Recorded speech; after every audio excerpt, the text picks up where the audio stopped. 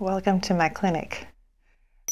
So we're going to do your wrinkle relaxer treatment today. Tell me, what are the areas that you're wanting to address? Kind of like from here down to about here. Okay, got it. A little more specific. Frown lines are coming back, my forehead lines, my smile lines. Give me a smile. I notice that I'm clenching again and that I'm grinding a little bit more my teeth, so I know that's wearing off. Clench for me.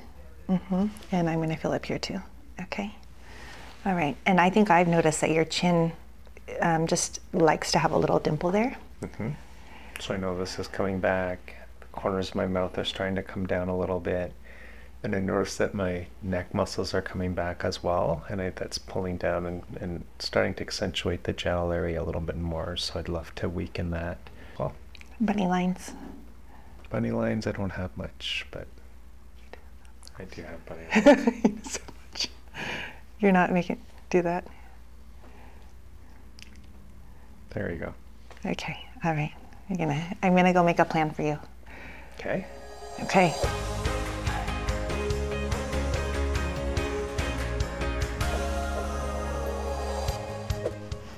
What did you decide to use? I have different things for different areas, but basically I have something that is very focused for this area. And then because this muscle is broad, this is broad, this is broad, I have something with like a more diffuse effect there, and I'm more focused in here. What we're gonna do is we're gonna start with the forehead. And so go ahead and bring your eyebrows way up high. And what I notice particularly for him is, number one, the lines go horizontally across. He does tend to peak a little bit. And actually, if he, I know this from looking at his past treatments, if we don't treat right above this corner of the brow, he will tend to have almost a look like this. So we will pre-treat for that. Go ahead and bring your eyebrows way up high for me again. Okay, and relax.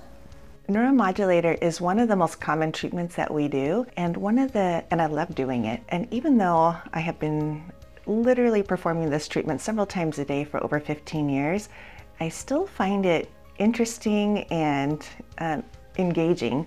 And part of it is because every patient is different. For Dr. Cho, for example, our goal is an overall softening of his very strong muscles. And I think we still want him to have expression, but we just want to mute it a little bit. And so with the forehead, that's probably one of the most challenging areas, especially if we've never done the injection before. And part of it is because we have to think about where the eyebrow is. And oftentimes when patients come in, they are really focused on horizontal lines. And what I'm focused on is I'm focused on softening the lines, but I'm also very focused on their eyebrow position and shape.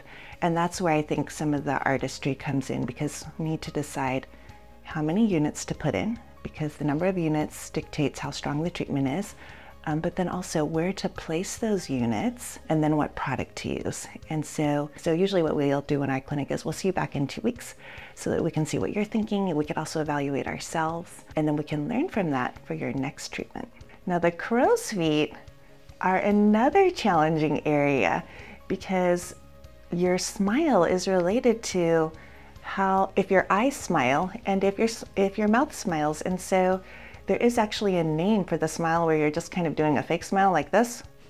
And what we don't want to have happen when we do our neuromodulator treatment is we don't want to take away your genuine smile. So I'm always very careful, and I like to talk to the patient about what their goals are when we're trying to get rid of the crow's feet lines. But my goal generally is a softening of the lines, but still allowing you to have a real smile with your eyes. One of the things I like to watch for are bunny lines, because those are lines right on the nose that can be accentuated when people smile.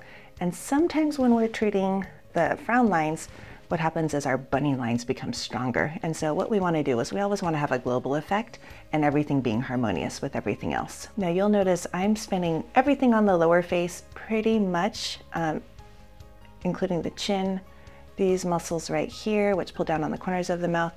This injection through here and these neckline muscles are all related to weakening muscles that pull down on the face. And there's a balancing act on the face. So if you have muscles that are pulling up, which are your smile muscles, and muscles that are pulling down, which are your grimacing muscles, when we weaken those pulling down muscles, what happens is there's a little general elevation of the volume of the face into the more youthful area, which is this middle third. So that is why we spend a lot of time thinking about those injections. Masseter injections are wonderful for at least a couple of reasons. One is if you have functional issues. So if you have TMD, which is temporomandibular joint disorder, this can be a game changer. Or if you're grinding your teeth and you're getting headaches or neck aches from that. But in addition, it can be very helpful for facial slimming. And I know that's something that I feel like I have very much benefited from, as I've been doing facial slimming for myself, having someone else do it on me, for maybe even 15 to 20 years now. And the neck bands are something that you may not notice when you're just looking in the mirror, but if you're a little tense and you're smiling when you're tense like that, that's when the neck bands tend to come out. And then remember, that same muscle helps to pull down the face. So when we treat those, the face has less drag on it. So he's getting a pretty comprehensive injection. The only thing I can think of that we're not treating for him is his orbicularis muscle, which sometimes people refer to as the lip. And as well, there are certain people where their elevators actually do pull up a little too much. You can see that with a gummy smile. In those patients, we will treat the elevators of the face as well, just super minutely, just to try to even it out, or to take a gummy smile down 1 millimeter. Just completed a pretty comprehensive treatment.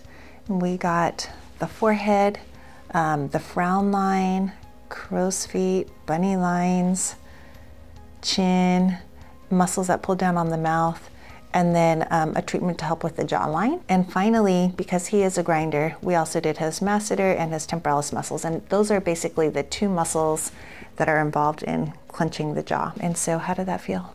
A lot of little pokes. Each one was not too bad. It's just like, but there was a lot there. So I can imagine how some people might find this modestly uncomfortable, but didn't do any numbing, didn't do any icing, so overall it was pretty tolerable.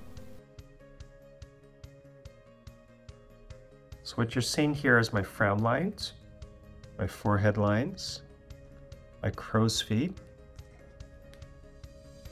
my bunny lines. Sometimes it's hard for me to get those. I get a little bit of lip lines where I purse. You can also see my depressor muscles coming into play when I pout.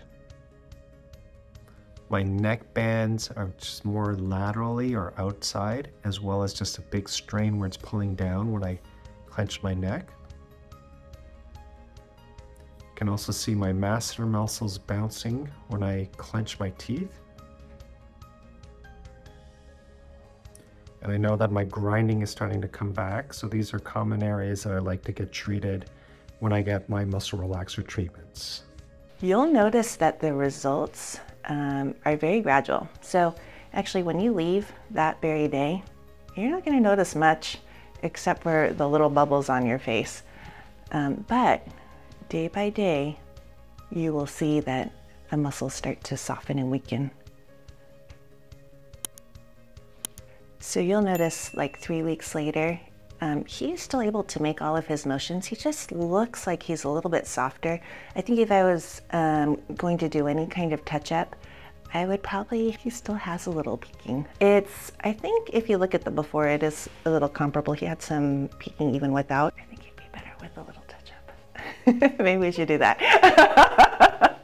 Try to get him back in.